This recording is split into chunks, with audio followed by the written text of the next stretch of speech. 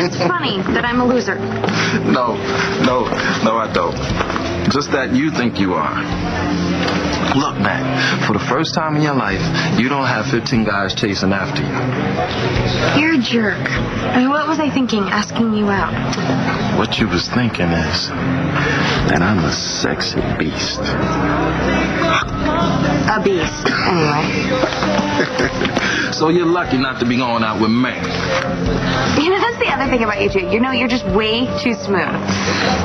You know, I would say 2 dates, and you would already be checking for other guys. 1.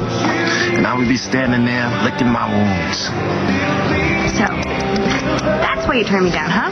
Just because, you know, you're afraid I was going to dump you? Yeah. You know me so well. God, you're so full of it. Well, at least I got you to laugh. For real this time.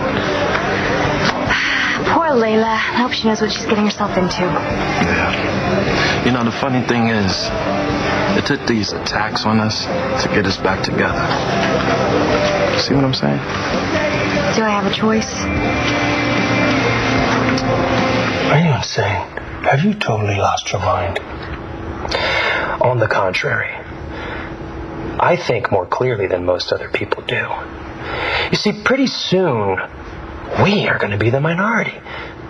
And when that happens, what do you think they're going to do to us, huh? Certainly not what you've done. You're wrong, Dad. We've been having this same argument since high school. And ever since then, this country has gotten worse. But you're never going to face reality, are you? So there's really no point in talking about it anymore. Oh, my God. I've thrown my entire life away to help you. And you're helping me. Thanks to you, I can continue my work. All right, listen to me. Listen good. If you keep on doing what you're doing while I'm in here, they're not going to be looking for me. They're going to be looking for you. Now you either stop this violence or what? Or I'm going to tell them everything. I would have given Marty the wedding of her dreams. There was a plane, it was leaving for Vegas, and we thought... And you crazy kids just couldn't keep your mitts off of each other. That's pretty much how it happened. So what are you doing here? I'm buying you drinks. Oh, God. I'm glad somebody is. Really? Why'd you hold up with her? You're newlyweds. Well, we have lives to lead. Yeah. Well, I don't think that's a good enough excuse. Why'd you marry her? Hey, come on, real deal. Make her an offer that she just couldn't refuse? Did you see anything when you came back here? Anybody? I can see myself. And... no, there's nobody else here. Sure? Yes. Nothing? Yes, I am sure. I must have killed Spencer. It must have been me. Then how do you explain getting knocked out?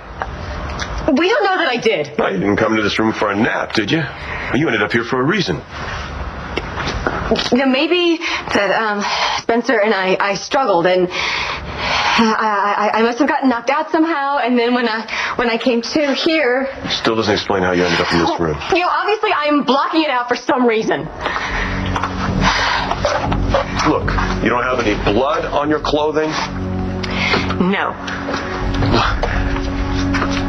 You don't stab someone multiple times and just walk away clean. And why do I remember the scissors? You